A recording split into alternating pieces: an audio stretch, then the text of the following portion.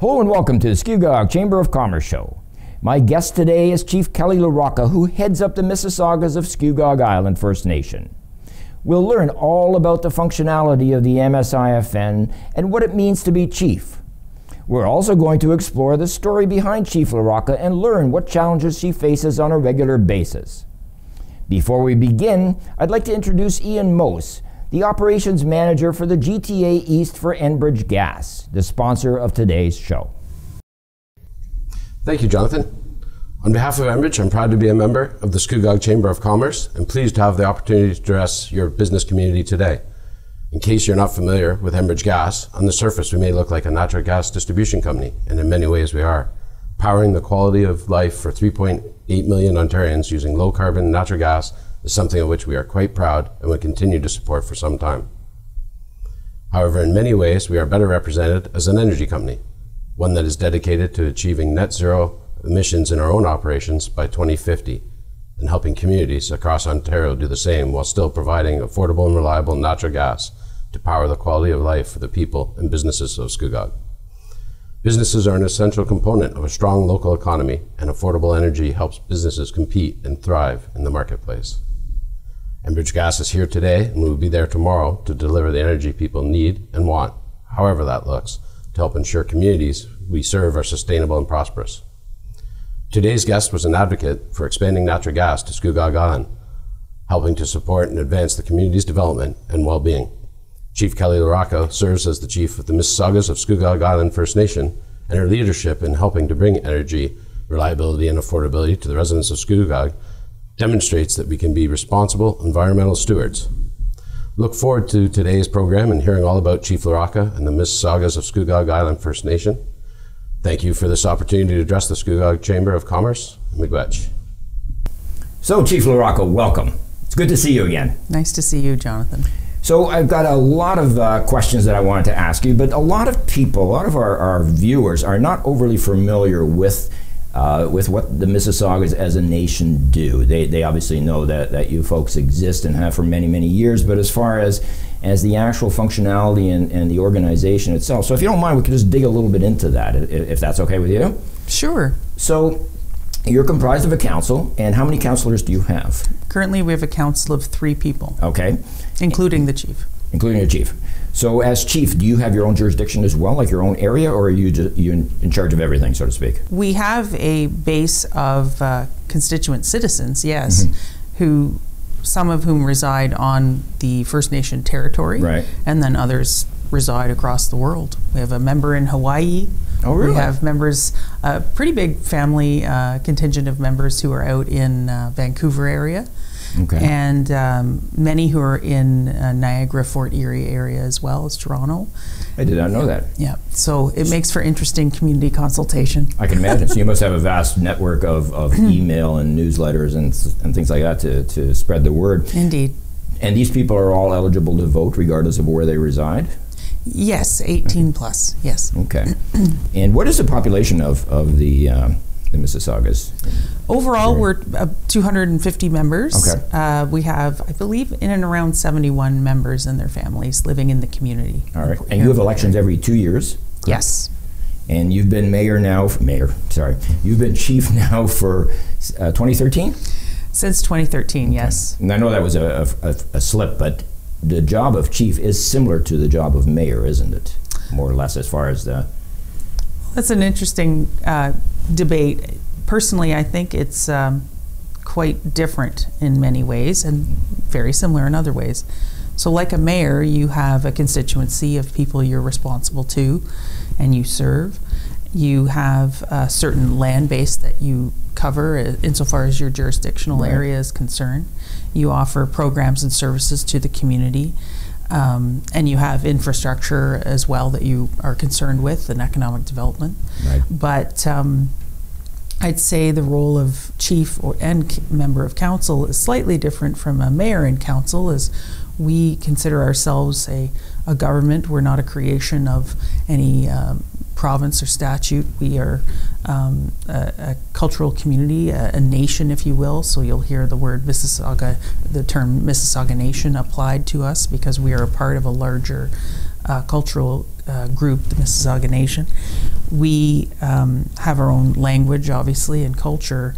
And so as a member of council, you are a community leader. You are also a cultural leader in the sense that you have to always maintain an open doorway for your citizens to access culture because, of course, due to the residential schools experience and other colonial efforts, our people have had a loss of culture and have to re-engage with culture in the ways we feel comfortable at any given time. So there's that role. You're also an advocate, so often going to court or lobbying for your community, and I guess that's similar in many ways to municipal style governance, but it's also really quite similar to provincial governance as well. And right. So I see First Nations service in government as being kind of unique and of its own kind. You're also lobbying on a much larger scale than a municipal government because you've got an entire country, really, that you more or less represent. So with what you say and do. It's interesting because there are two streams of lobbying. One is, obviously we're meeting a lot with the municipal government, the provincial government, and the federal government. But on the other hand, we have political tribal organizations with whom we lobby and are grouped with in terms of lobbying efforts. So the Ojibwa Nation, the Mississauga Nation, the Chiefs of Ontario, and the Assembly of First Nations, all the way up that chain too. With common goals, which have to be trying to seek them out. Yes. So this is really a full-time job for you. There's no spare time here at all. Yeah, I wanted to talk a little bit about Kelly LaRocca prior to being the chief. So you were born in Oshawa. You have a brother, and your parents moved to Port Perry when you were 16 years old. Yes. Which is great. Now, interesting, your dad was a jazz musician, and I found that very, very interesting. I believe he did a stint at General Motors too, but he was a jazz musician. Right? Well, he was a full-time person at General Motors and retired there after I think 35 or 37 years. Okay. But he was a jazz musician first and foremost. And your brother is as well, right? Yes, that is his full-time gig. So this is the point where I ask, what instrument do you play? Oh yeah, I played the saxophone for a little bit, alto sax, and I was pretty terrible. But my brother, he was gifted with the musical genius. Yeah. Nice. The name LaRocca does not, in my mind, sound very Ojibwe. So it is not. So what is the connection there, if I could ask? So LaRocca is my father's name, so my dad's side, and from Italy, and so he's an Italian Canadian, and so am I. So I decided to keep that name when I was married to my husband Jonathan LaRocca, and he very proudly and progressively ended up taking our family name because he felt it was important to carry on that tradition, because my brother is a musician, and he's a single guy and will be forever. Right. But he so he supported me in keeping that name, and I proudly keep it. Yeah. That's wonderful. That's wonderful, especially from your children's perspective too. Exactly. I'm sure. Yeah, that's great. I mentioned earlier before we went on the air that one of the first times we met was at the Canada Day operations or Canada Day festivities in Scugog, and your son Eli was 3 weeks old, and I know you had to do a presentation. I remember seeing you walk up to the gazebo with him sort of strapped to the front, and you were a little bit frazzled because there was a lot going on, but you pulled it off very well, and it was just so cute to see. So. And I guess he's 4 now, so. Eli's 4, and Ruby, my daughter, is 7 this April. Wow. And throughout my tenure as chief, I had my children during my tenure as chief, and they attended work with me pretty much the entire time, traveling to all kinds of Indigenous related meetings, and of course to Ottawa. And it was the best exposure for them, and the best way for me to raise them. And they call you chief, do they, at home? No. No, okay. No, Ruby's the chief at home. And so it should be. So, Chief, I understand that your mother moved to Port Perry because the Mississaugas at that time wanted to open up a venue where they could sell the arts and the crafts and the information and the things that about them with the rest of the world. And they opened a store on Queen Street in Port Perry, correct? And your mother ran that? Is that? Yes, the First Nation Council wanted to open a business called Native Perspectives, which showcased the First Nation in the local town, and yes, tried to give us some more public profile around who we are and what we do. So my mother was asked to move home and run the store on the behalf of the band.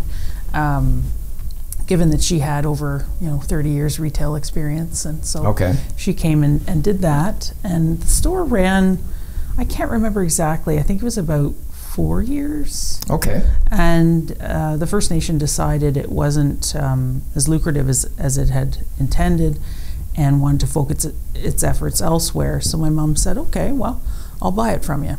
Right. So she ended up buying it from the First Nation, renaming it Native Focus, and then ran it until she passed in 2003.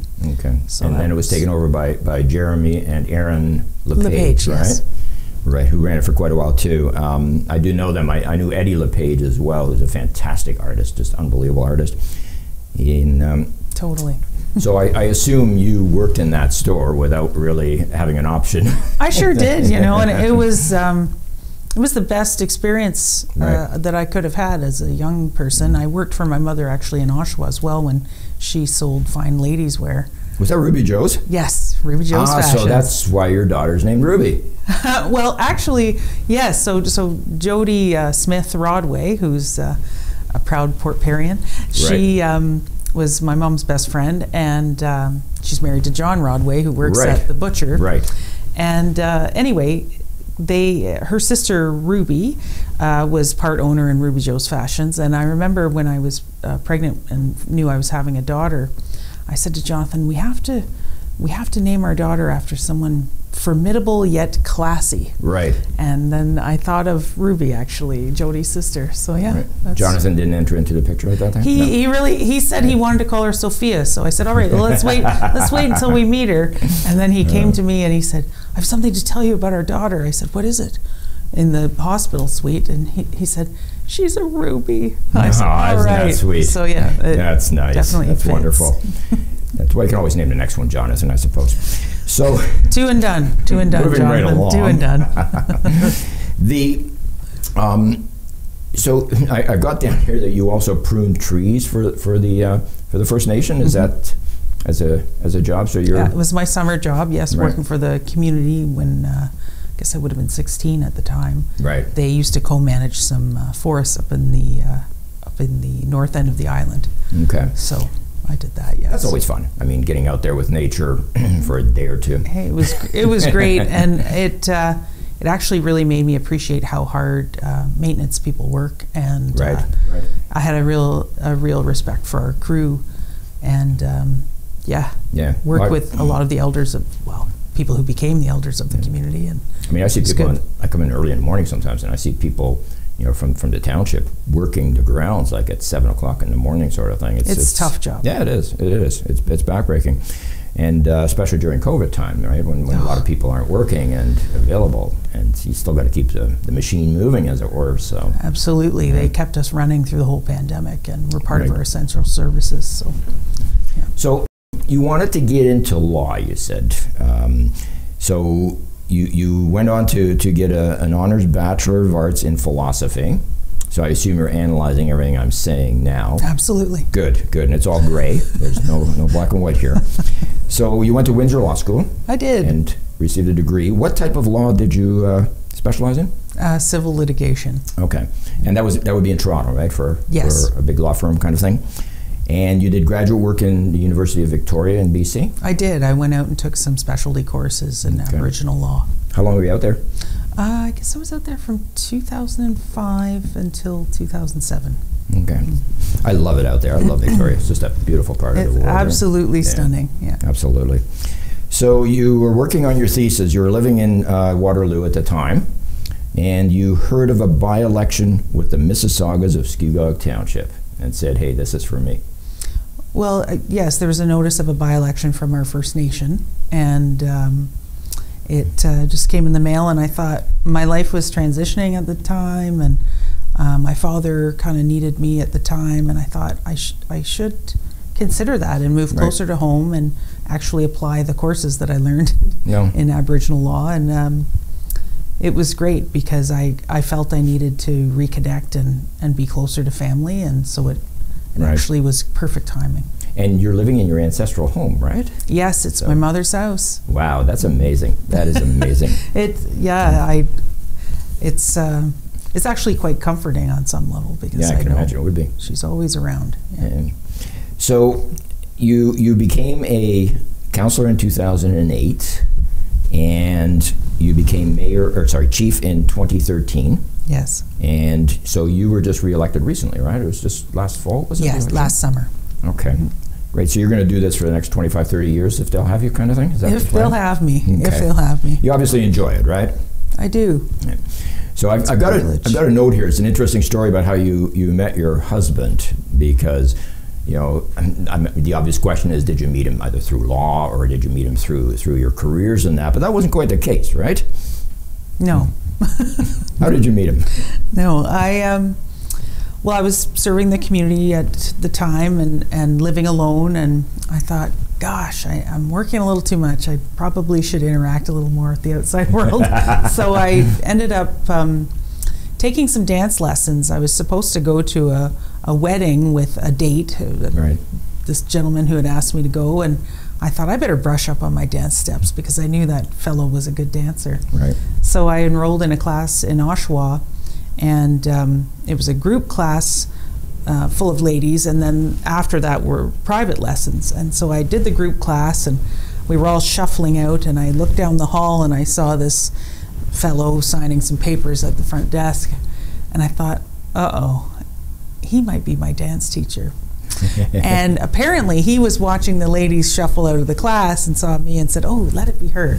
So anyway, we had some dance lessons, and yes, I married my dance teacher. He literally swept you off your feet. He did. That's wonderful. So do you still go dancing a lot? Well, we usually dance at home now because, of course, the kids are little. But. Yeah, I did take ballroom dancing, and sometimes you just learn that some things are just not meant to be. And that was the case. That was the way it was. I have 2 left feet, I understand. So as chief, now, so what would your duties be on a 30,000 foot level? Well, I do a lot of lobbying. Okay. So going to Queen's Park, going to Ottawa, on any number of issues. I meet with the other groups of chiefs through the other political tribal organizations quite often. So there's a lobbying and advocacy portion of it. So I'm often in court for various things, whether it's a gaming related matter or say a child welfare dispute or a treaty issue. I also do a lot of negotiations, so I was part of the negotiations team for the Williams Treaties settlement in 2018, and of course took part in the gaming negotiations in 2016 for the Great Blue Heron. So there's a huge advocacy portion of it all. There's a lot of public figurehead work that you have to do, making appearances here and there, going on the news and things like that. There's a cultural aspect to the job. As I mentioned, you are a cultural leader, and you have to make sure that there's a lot of pressure for our people to feel rushed to nation build, and when you're trying to build an economy and tend to all the urgent issues that affect First Nations, you feel pressure from the outside world to just hurry up and get it done. So I often feel like I'm trying to give my people space to enjoy language, culture, and cultural revitalization. So that's part of it, is trying to always keep an open doorway for that for your people on their time.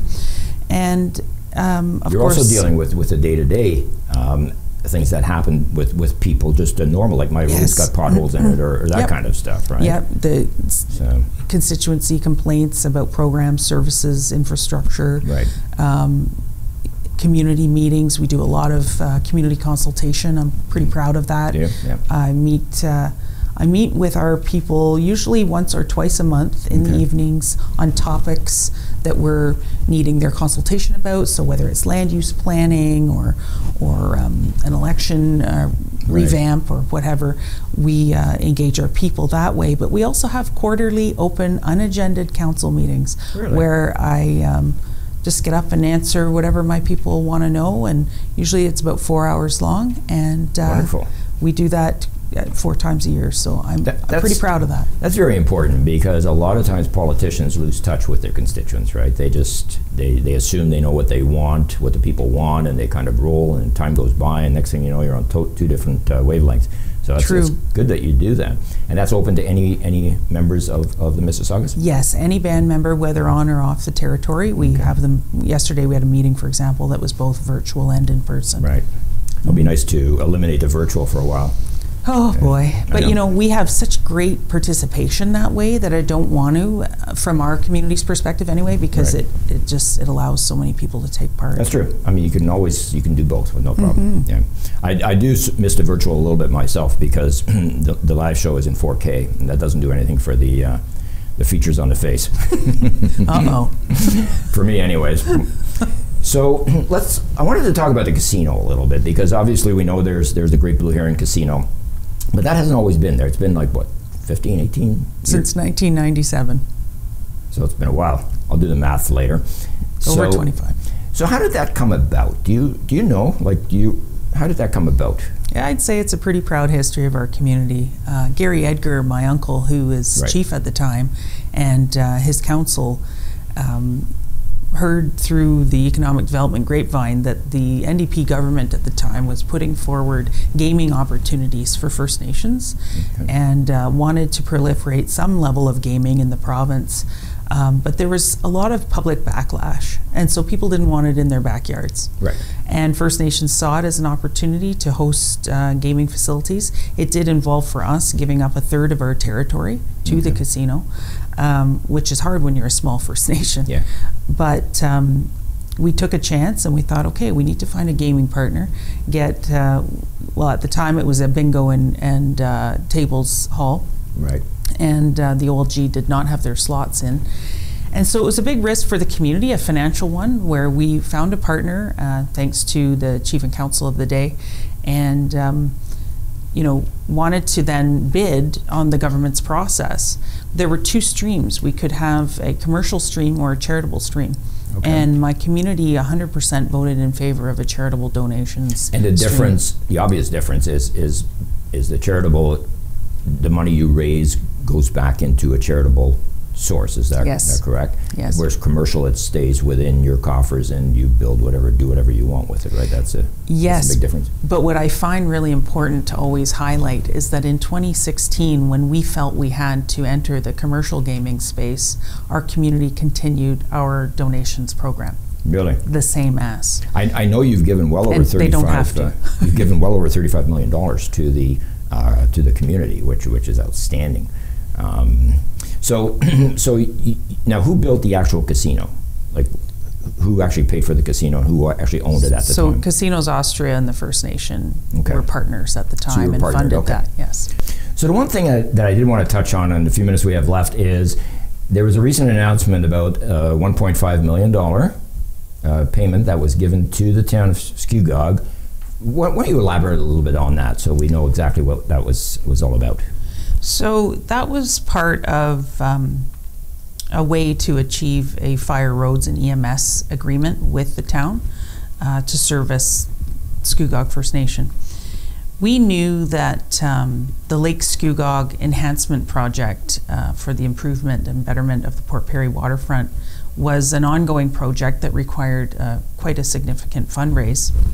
And we had been approached by the LSEP people a few times to give presentations and things and try and obtain some support from the First Nation. So that was sort of going on in the background, and in the forefront we were, as 2 respective governments, negotiating this municipal services agreement and not having that easy of a time of it. The previous Scugog Town Council had indicated that if we did not come to an agreement that we would be cut off of fire services. Thankfully, the Scugog Township Fire Chief disagreed and attested he would be there along with his people in the event of an emergency. And unfortunately, that was tested. So last summer during the pandemic, we experienced a major fire loss in the community, and the fire chief, Chief Burney, was there as stated. So I want to honestly give the biggest shout out to him and his team and all the EMS services people that were on attendance on the site. But in the meantime, for over, I guess it was since 2018, the day I gave birth to my son Eli, May 10th, I received that letter notifying the cutoff of fire service. And from that point in time up to now, the First Nation and the Scugog Town Council had been sort of going to and fro, back and forth, trying to figure out what are the fire, roads, and EMS services actually worth.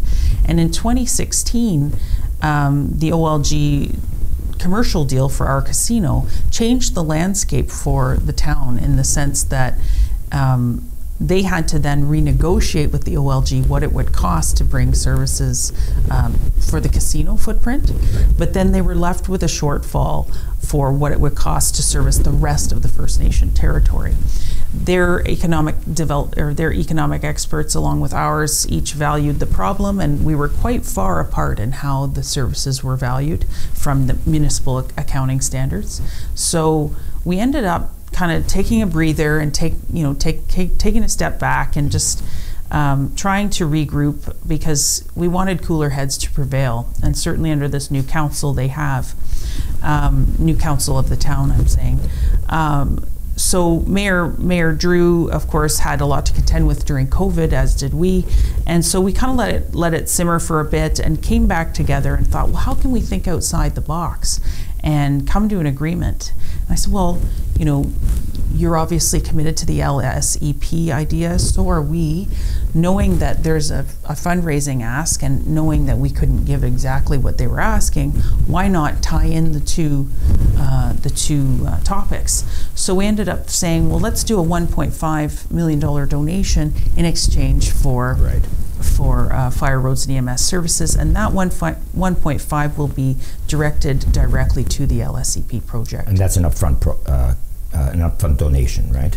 Well, there are certain factors attributed to or contingent upon starting construction and getting other fundraise. But yes. Wonderful, excellent. I'm glad it all worked out. It's the first agreement of its kind, and I'm really proud to have worked with our council, councillors Laura Caldwell and Jeff Forbes, as well as the Scugog Township Council under Mayor Drew. I want to give a shout out to them and just say, miigwech, I think it's a great example of how First Nations and municipalities can work together to achieve common goals for the community. Right. Excellent, thank you so much. Unfortunately, our time has come to an end, which it always does, and it's always sad because it's very interesting to listen to the way that things operate and that, because I don't think a lot of people fully understand that. So I do appreciate that very much. Chief LaRocca, thank you so much for all of this wonderful information. Unfortunately, our time has come to an end. I'd also like to thank Enbridge Gas for their continued sponsorship of this program. I'm Jonathan Van Bilsen. On behalf of the Scugog Chamber of Commerce, I look forward to seeing you next time.